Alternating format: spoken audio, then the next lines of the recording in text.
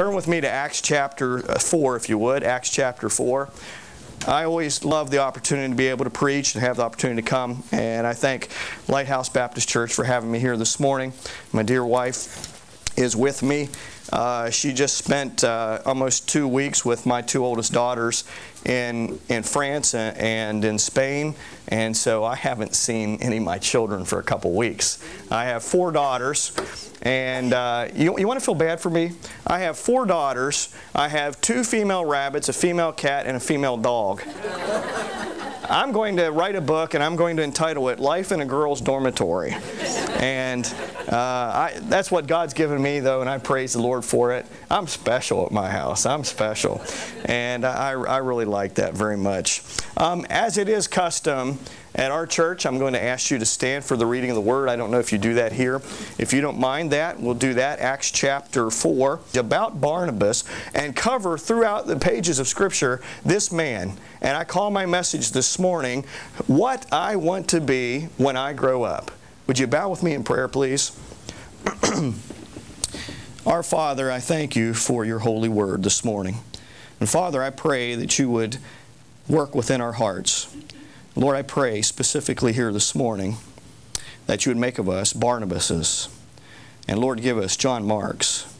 And Father, I pray that you would make of us men and women who are disciplers, and men and women who care about those who need to grow in the things of Christ. Father, I pray for Brother Hines this morning at Faith Bible. Lord, I pray that you would anoint him now as he stands before our people. And Lord, that you would give him the words to say that be the conviction of the heart of the Holy Spirit. Lord, I pray that your word here this morning would be a dagger to our hearts. Lord, do that work which only your Holy Spirit can. And we'll be careful to give you the praise and the honor and glory that's due your name. For we pray in the name of our blessed Lord and our precious Savior, Jesus Christ. Amen. You may be seated. I don't apologize for using much Scripture in my messages. I was at a missionary conference one day, and the missionary stood up and he said, for sake of time today, I'm not going to read the passage of Scripture, I'm just going to give my thoughts. And I raised my hand and I said, and you got to understand this, Witmers aren't very shy, okay? I raised my hand and I said, what did you say? He said, for sake of time, I'm not going to read the passage, I'm going to give my thoughts. And I said to him, why don't you just read Scripture and save your thoughts? And, and he didn't like that, but I believe very much that the Word of God is more important than what I have to say. As we look at Scripture, there's some primary, I hope I can get through this, brother, primary characters in Scripture. I think of Abraham, very primary Scripture character. Think of David, mentioned all over Scripture. Solomon, Samson, Samuel. In the New Testament, Peter and Peter and Paul. And all these major characters of Scripture. Then we see what I'm going to call obscure figures. Figures where there's something said, but we know very little about them. Like Melchizedek. We know very little about Melchizedek. Or Jabez. Though there was a recent book written all about the prayer of Jabez, there's only 2 verses in all of Scripture that talk about Jabez. And then I have what I call cachet figures in Scripture. A cachet figure in Scripture is one that is mentioned a few times in many different passages. Like we see John Mark that way. We see even Melchizedek in that light. But one that we see is Barnabas. And what I would like to do is walk through the life of Barnabas with a man that I'd say I would like to be when I grow up. There was a survey done by Barnes. They surveyed kids 8 years old to 10 years old and asked them what they'd like to be when they grew up. Most young people and most young boys, they wanted to have something to do with sports. They wanted to be a professional basketball player, baseball player, or football player. And the second to that then was fireman, and third to that was policeman. That was what the boys wanted to do when they grew up.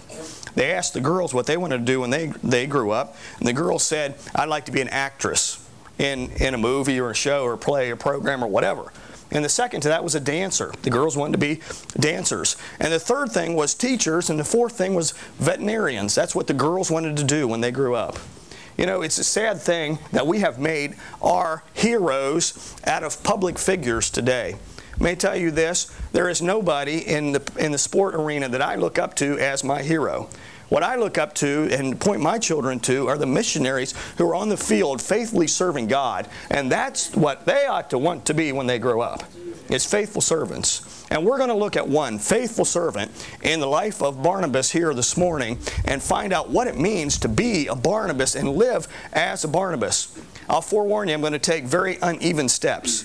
My first three points of my message here this morning will probably only take 15 minutes. And so when you see me say point 4, don't think I'm about done, because I'm not even close. All right? I'm going to take some uneven steps. So my first point in this passage is this: Barnabas, a faithful beginner. When the church was first founded, here's Barnabas. You know, from my understanding, this church is about 6.5 years old. Is that right? Or thereabouts? Okay. It's under 10 years old. I'm in a church that's 25 years old. And we still have many of our core first-time founding members within our congregation. Matter of fact, I took a picture here at our 20th anniversary of all the people who were still in our church that were founding members of Faith Bible Church. As I look back on those people, I look at the people who were faithful. When we founded our church, we came into a building, and one of the buildings that we have is a 25,000 square foot building. It's a large building. It's our educational building, upstairs and downstairs. When they first walked into that building, they walked in, it had leaked all over the place. There was drop ceilings all over the building, and the thing stunk like a dead rat. And as they began that building, they shook their head and scratched their heads and said, how is God ever going to do anything with us or anything with this old building? But you know what we do now? We sit and look at our building, and it is a nice building. It's attached to our auditorium, and it does us a wonderful job. And I sit there and think, praise God for people who started and founded. And here is one named Barnabas, who's the faithful beginner in my first point. He was either the first to give of his land, or he was the largest giver, or there was some significance in his giving, for the Holy Spirit of God doesn't put anything in Scripture that's unimportant. And here we find that he is mentioned in his giving, and Ananias and Sapphira is mentioned in their lack of giving. It's not that they didn't give, it's the fact that they gave and said, we gave all, when they didn't. They gave part. It's not the fact that they were told to give all, but they lied and said, we gave all. But here's Barnabas, who does give freely of that which he says. He's a faithful beginner. All right, turn with me to chapter 9 of the book of Acts. And I told you we're going to walk through this life of this one individual. You realize we're going to point to every passage of Scripture that this man is mentioned. He's number one. Barnabas is a faithful beginner. Chapter 9, Barnabas is a friendly intercessor. Chapter 9, look with me in verse 27. Verse 27 says this, but Barnabas took him. Now pause. For what I did is I opened you in the middle of the passage. All right? Barnabas took him. The him here, who is it? Well, let's back up and look just a little bit. All right? Chapter 9, and look in verse 23. And after many days were fulfilled, the Jews took counsel to kill him. Wow, who's him again? Well, I'm now only halfway back in the passage. Let's go all the way back in the passage, all right?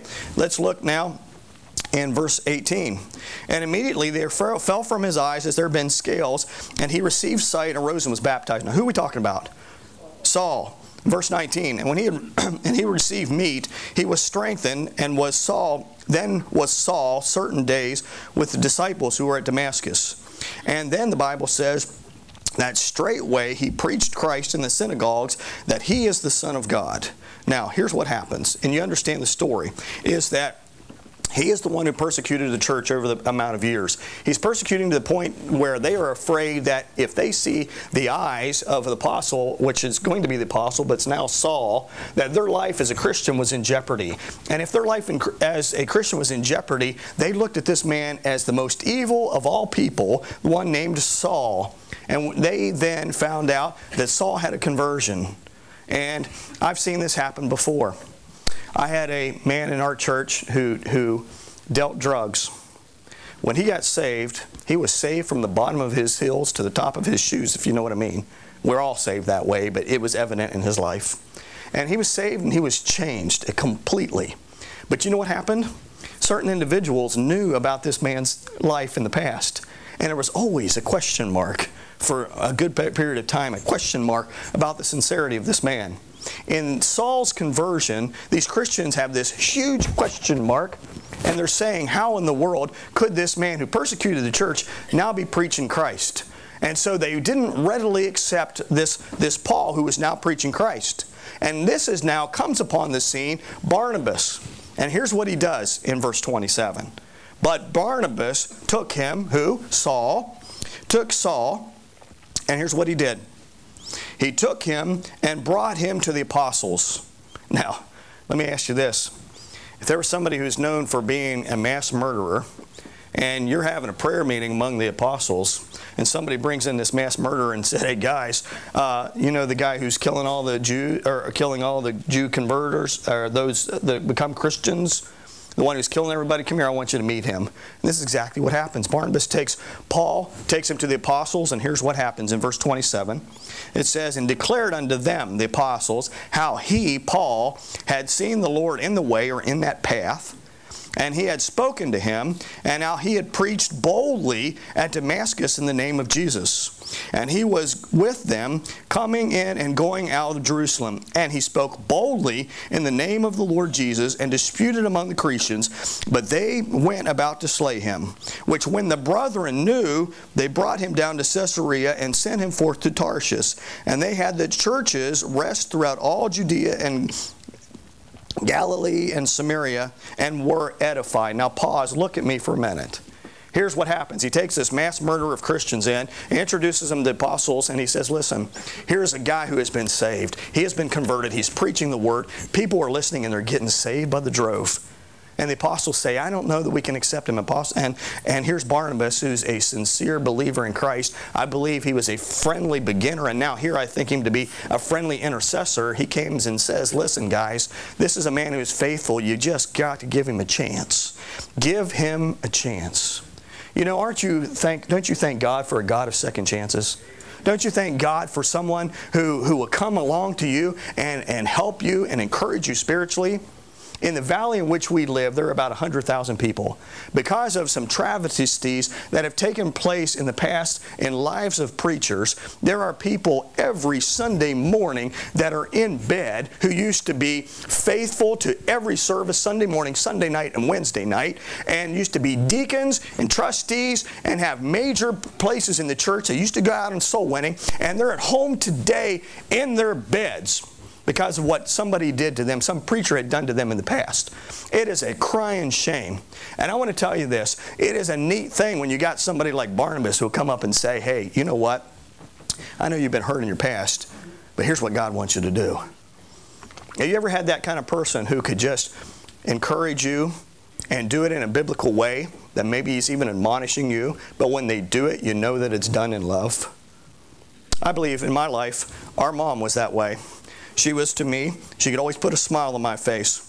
My mom is one, she pitches pennies. You've never seen somebody so cheap in all your life, and somebody so clean.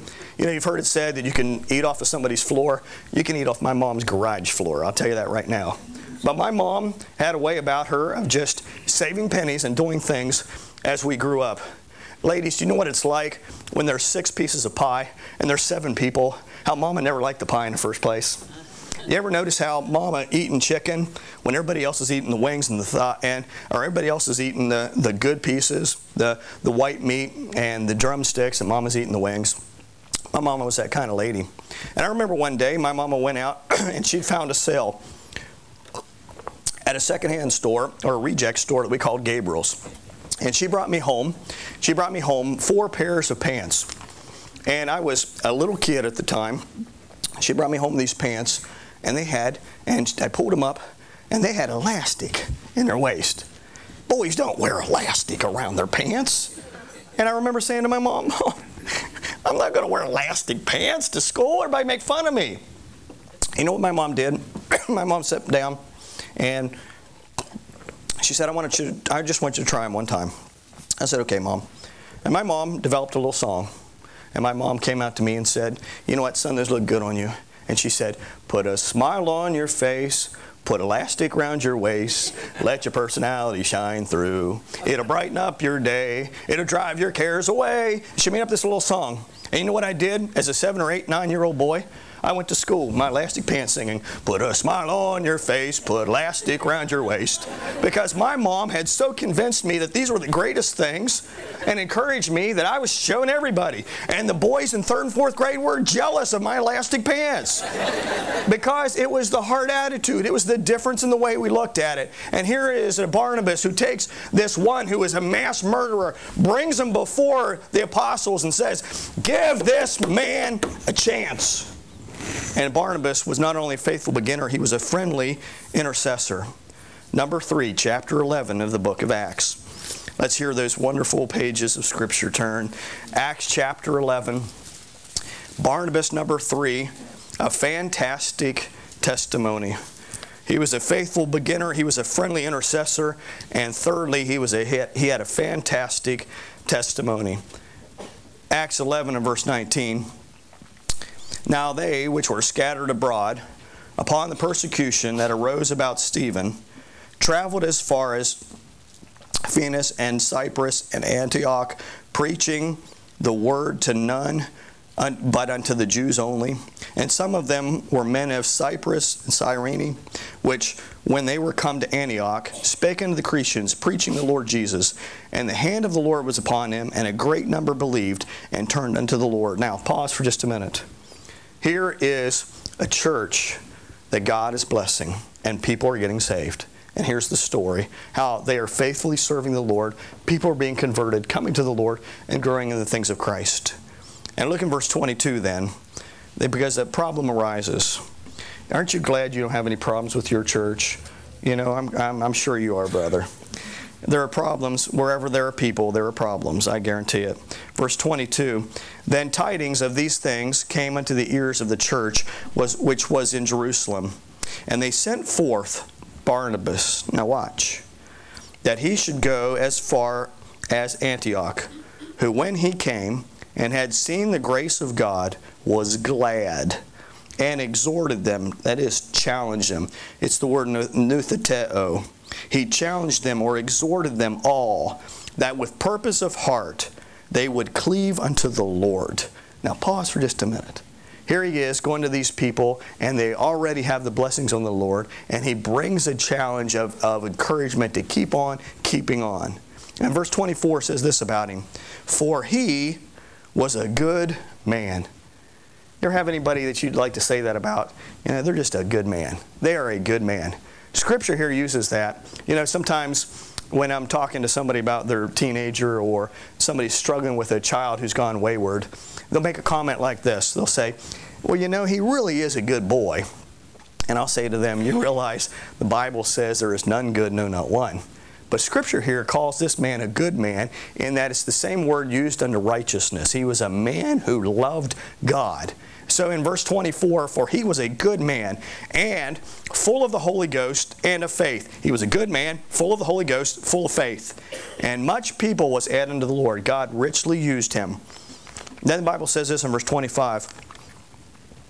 Then departed Barnabas to Tarshish for to seek Saul. You know what? The guy who he got involved with, now he's wanting to go see him again. And verse 26, and when he had found him, he brought him unto Antioch.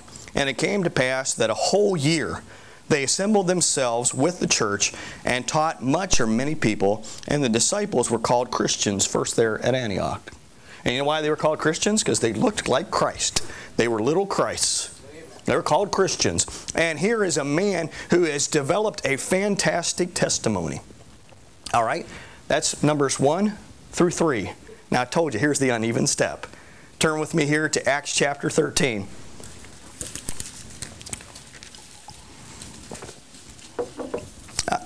I've given you 3 points. Barnabas, a faithful beginner. Number 2, Barnabas, a friendly intercessor. Number 3, Barnabas, a fantastic testimony. Now number 4, Barnabas, a fabulous discipler. Now here's one more character comes on the scene. His name is John Mark. John Mark is the one who actually wrote the book God used to write the book of Mark. I believe he was the one who was probably a half generation behind all the other apostles. He was a younger man.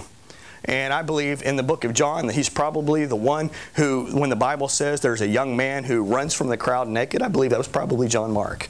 But John Mark, the writer of Scripture here, before he gets to that point, is a man who waffles. He is all over the place. He is not faithful in his ministry to the Lord. And Barnabas becomes his discipler. And here's where I want to look here this morning. Acts 13, if you would look with me in verse 5. The Bible says this, "And when they were at Samalia, they preached the word of God in the synagogues of the Jews, and they had also John to their minister." Now, you'll see this. In Scripture, they call John, he's called John Mark, he's called Mark. He's talking about the same individual. They had John to their minister, which just means this. As they came and they were serving the Lord, they had one young man who was serving with them who was to meet the needs specifically of Paul and Barnabas. Which, by the way, there's a very biblical admonition for training up young men to serve God and serve under the auspices of another pastor. And here's exactly what they do. They use this young man named John Mark to their minister to them, to take care of just the very tangible physical things for them. And look in verse 13.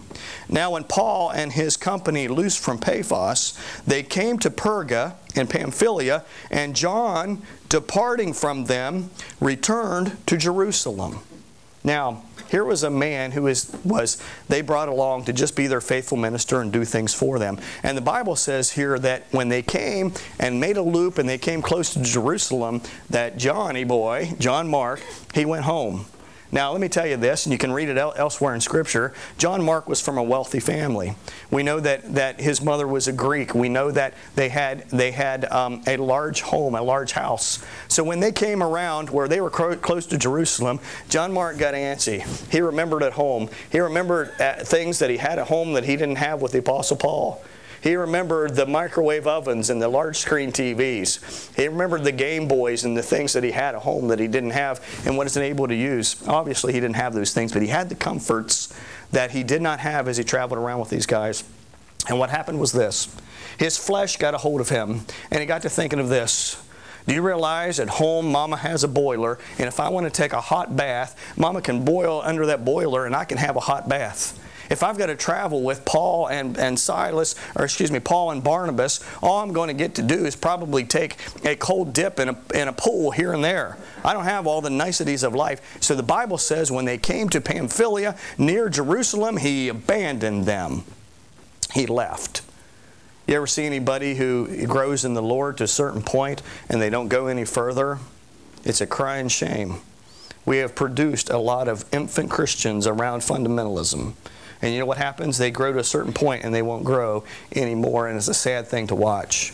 I grew up with a little girl. The last time that I saw her was probably 10 years ago. She's now with the Lord.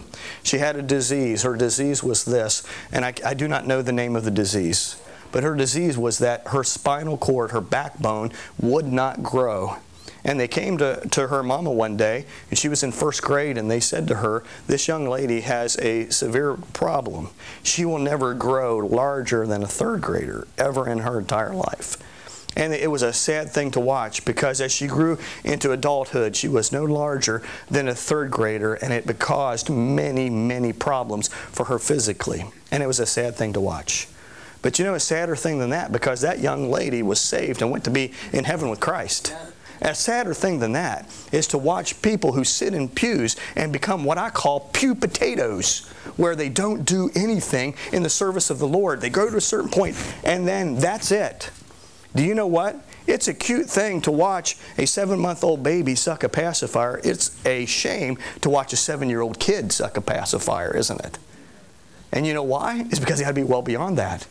And my challenge here is this. Maybe you're like a John Mark right now. You've grown to a certain stage and you've got no further in life. It's exactly where this John Mark is. He is an infant Christian and he is in love with the physical things of this world. He has the desire to serve God, but he has a greater desire to serve the flesh.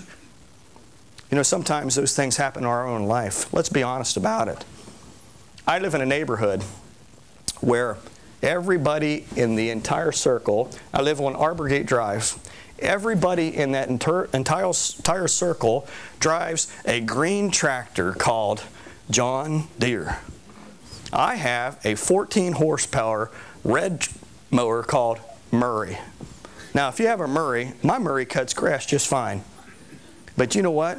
I sit and sometimes I'm mowing my grass, I'm looking at the neighbor. I'm looking at the neighbor over here because they have a John Deere tractor. They got a big green one. It'll throw things everywhere. It's got a PTO in the back. And you know what I do? I begin to lust after their John Deere tractors. And you know what? Here's what happens. We see something that someone has, and we wish that we could have or consume that sort of thing. It happens in preachers. Preachers see somebody of their same age, and they have a little bit bigger church than they have. Or they have a little more faithful visitation than they have.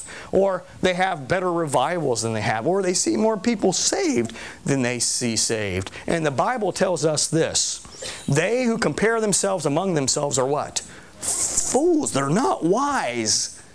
And here's the point that we need to get to, is that we don't become so enamored by the things of the world that we cannot minister. And that's exactly what happened to John Mark. May I tell you something, gentlemen? The only reason God's given you a good job is that you can meet the financial needs that you need to meet in order to best glorify God. Does that make sense? Do you know He didn't give you a good job for the idea that you're going to make a lot of money and have a whole bunch of stuff in your house? And let me tell you this, I get bent out of shape sometime when I watch people who, they want to get their kid a good education. And I think an education is a great thing. And you got to go as far as you possibly can in education. But I ask them this, why do you want them to get a good education? Well, I want them to get them a good education so they can get into a good college.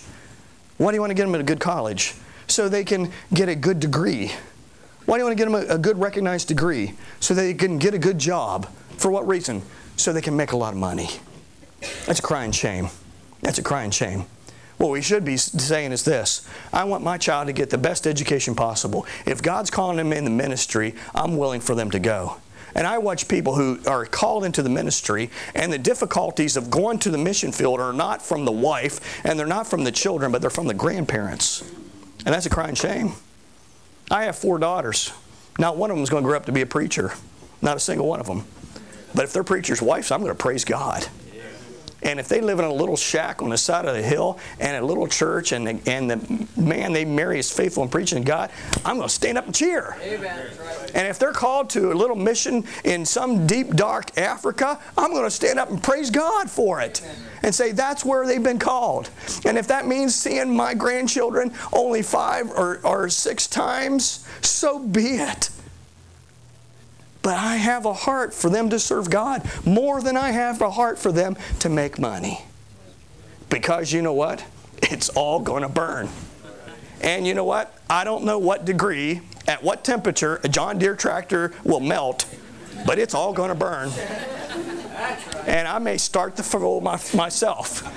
But God says it's all going to burn away with fervent heat.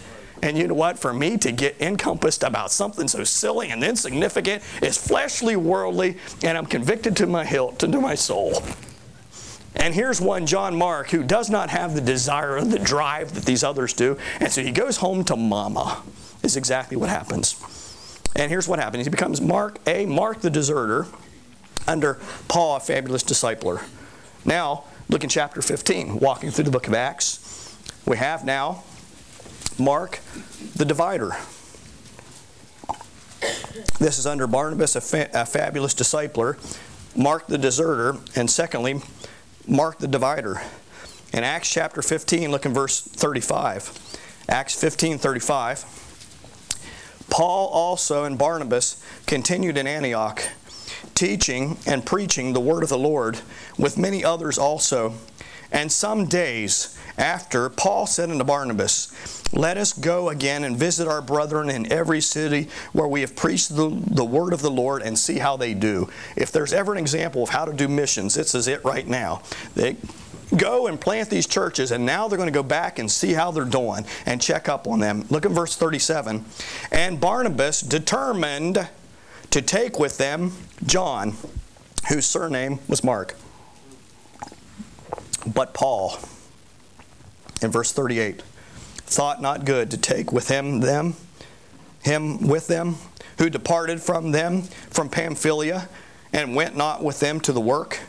And the contention was so sharp between them, Paul and Barnabas, that they departed asunder one from the other. And so Barnabas took Mark and sailed to Cyprus, and Paul chose another named Silas, and departed, being recommended by the brethren under the grace of God. Now, pause for just a minute. When you get a strong preacher of the Word of God, he generally will have very little patience with those who don't have the same drive and the same spiritual tenacity that he does. The Apostle Paul here has little patience with one called John Mark. And here's what happens. These two men disagree, and the Bible says the contention is so sharp that they go their ways. Aren't you glad that today in fundamentalism nobody ever disagrees with anybody else? Aren't you great? Aren't you just thrilled that nobody ever divides over some silly issues? It happens all the time, doesn't it? It wears me out. It wears me thin. And here's two men of God, strong men of God. Barnabas, son of consolation, the Apostle Paul, the greatest other than Jesus Christ, soul winner of all time. They have a contention among them. And Paul says, he ain't going with us. I'm not taking that lazy boy. I'm not taking that lazy, worldly boy with me. And Barnabas says, come on, man, give him a second chance. Give him a second chance. Paul says, no way. And now I would never stand up here and try to correct the Apostle Paul. You understand that? I'm not looking down upon him for the decision that he makes here. Who would I be to ever correct the Apostle Paul in what he does? But all I know is this. Barnabas sticks with John Mark, and Paul leaves him. And here's what we read through the rest of the passage of Scripture. Barnabas is not mentioned, and John Mark is not mentioned again in the book of Acts. And all we know is this, that they went out to minister together again. And we know that the Apostle Paul had no patience for the carnal man. Now here's what happens. Turn with me into 2 Timothy. We're going to read and looking at every passage of Scripture, what happens here. Into 2 Timothy.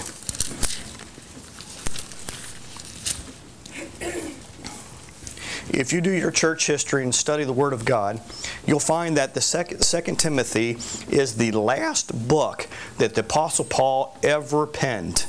And in that, it is more than likely he was only a few months from his death at this point. And chapter 4 is the last chapter that he would ever write in all of Scripture. He is less than 6 months, half a year away from his death. Less than half a year away from his death. And here's what he says. He has left them long ago. And I want you to see what happens here. 2 Timothy chapter 4, and look in verse 11. Only Luke is with me. Which, by the way, he had a thorn in the flesh. You remember that? Apostle Paul had a thorn in the flesh. I don't know what it was. My best guess is that it's probably his eyesight. But in God's mercy and grace, the Bible says that only Luke is with me. Hey, folks, what did Luke do for a living? He was a physician. He was a doctor. You know, in God's grace and mercy, when he said, my grace is sufficient for thee, he still gave him a doctor. You know what? Isn't that God's blessing? That's God's wonderful blessing upon him. That's not my message, though. Only Luke is with me. Take, what's the next word? Mark.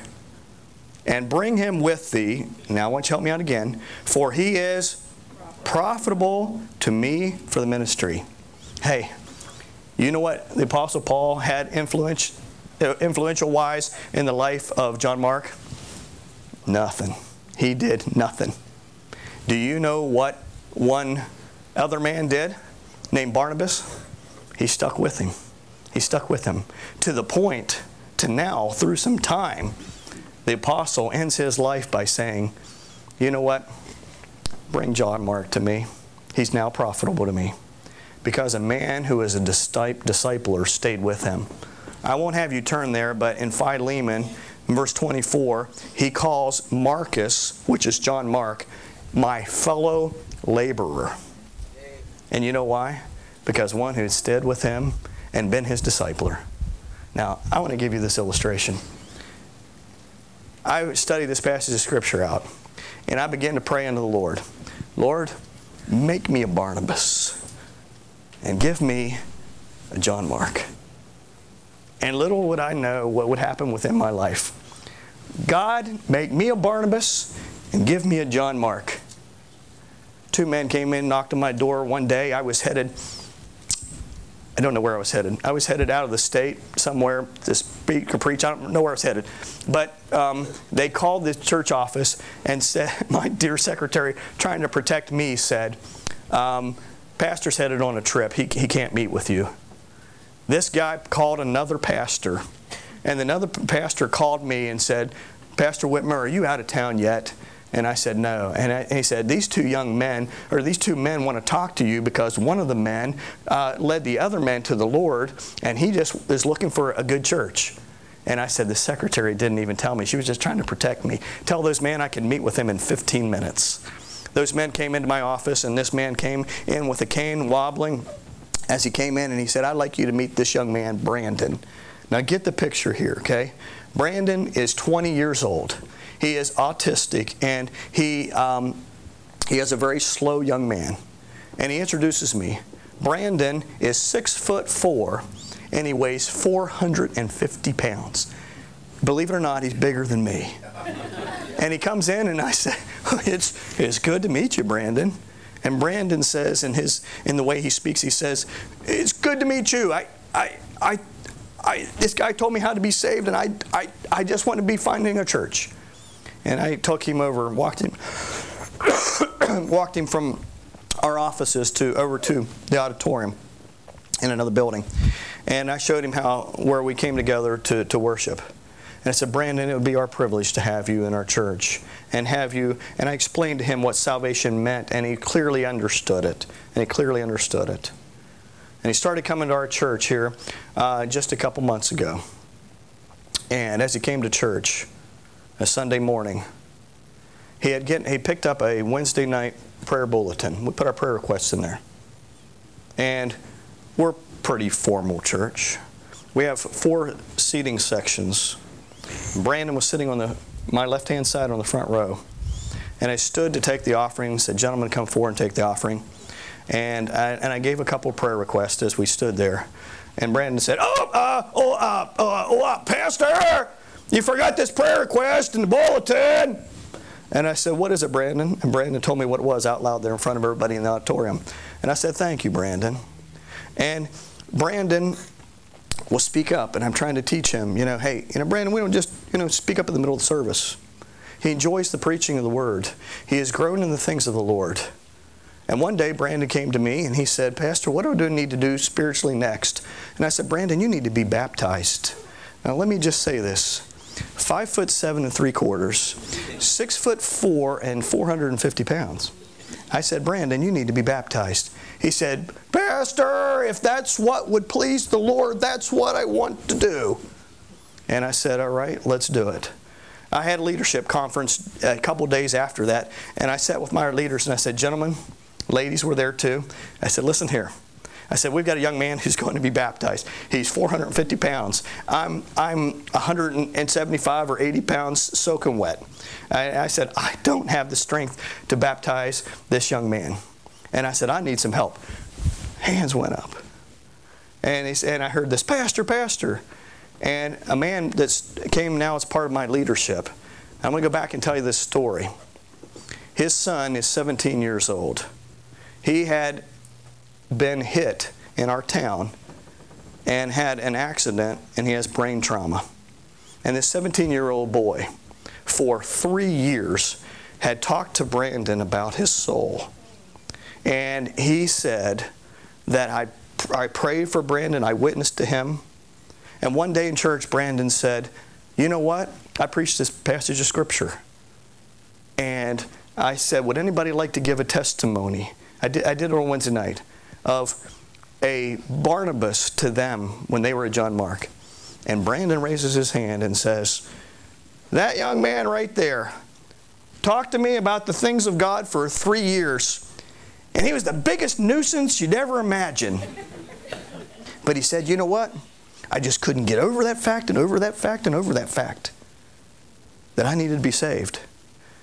And then when somebody else who came and watered the seed, that man who came into my office, Brandon, got saved. Well, 3 weeks ago, no, that's not true because it was in February.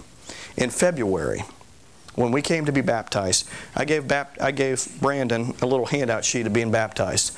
And we have gowns. We have small, medium, large, extra large, double extra large, and triple extra large. It looked like Brandon was poured into the extra, extra, extra large gown. And I said to him, you know, Brandon, you can come and wear shorts under it to be baptized and a t-shirt if you want. And then just bring a change of clothes. Well, I'm thinking that Brandon's going to wear his clothes, then change into these things. In the middle of February, we had 8 inches of snow on the ground. Brandon came in flip-flops, a t-shirt, and shorts to church to be baptized. And I said to him, brother, it's good to see you. And we got up there, and that young man who was 17 years old, who had hounded, so to speak, Brandon about the Lord.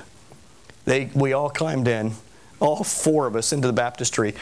Myself, Brandon, the young man, and his dad. They got behind, and I began to baptize. And I put him down. If you've never seen water shoot into a choir area, I mean, it was whoosh over the side.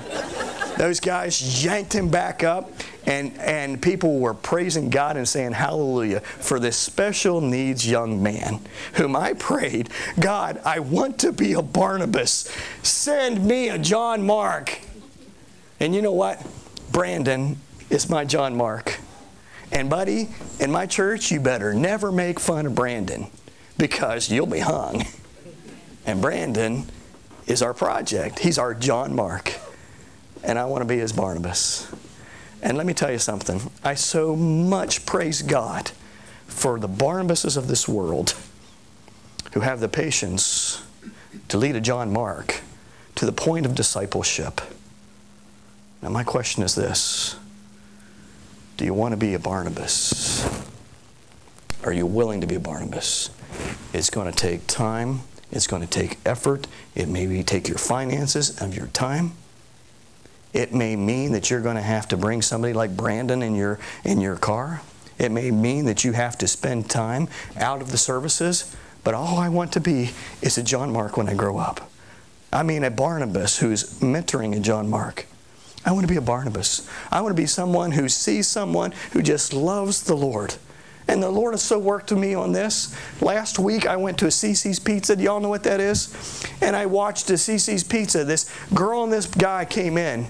They had earrings and piercings like I had never seen in my life. They had them out the eyeballs. They had them out the ears. They had them out the noses. This guy had one that was an 1.5 inches big that you could pass a ping pong ball through his earlobes. And I watched these people come into CC's. And my church people turned because, whoa, that's not the kind of people who come to church. And you know what I did? I went over and started talking to him. And just talking to him, I said, dude, that had to hurt. And I said, can you get a nickel through that thing? His ear right there? He said, buddy, I can get a ping pong ball through there. And I said, what do you do for a living? He said, I have a tattoo shop down here on 2nd Street. And I said, could I come someday and you show me what you do and I take you to lunch? And he said, sure. 3 days from now, I have a lunch date with this guy who owns a tattoo parlor who looks like a pierced porcupine. But you know what?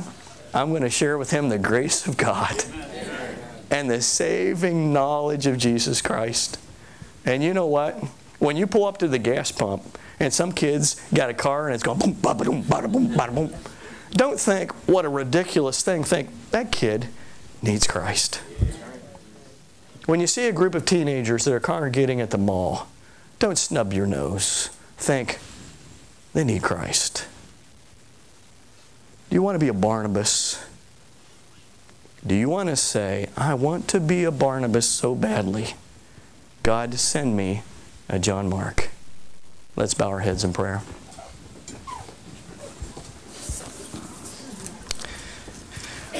With our heads bowed and our eyes closed, my brother asked me to go ahead and do the invitation for his voice sake. What I'd like to do here this morning is just challenge you to be a Barnabas crying out to God for a John Mark. More so that fact, maybe you have a John Mark already that you need to be a Barnabas to. But we're going to give the invitation. And I'm going to just ask you to come up here and we're going to have a word of prayer if you sincerely want to be a Barnabas and give your time and your effort and your comfort to someone else who is a John Mark. Dear God, I so badly want to be a Barnabas. Would you give me a John Mark?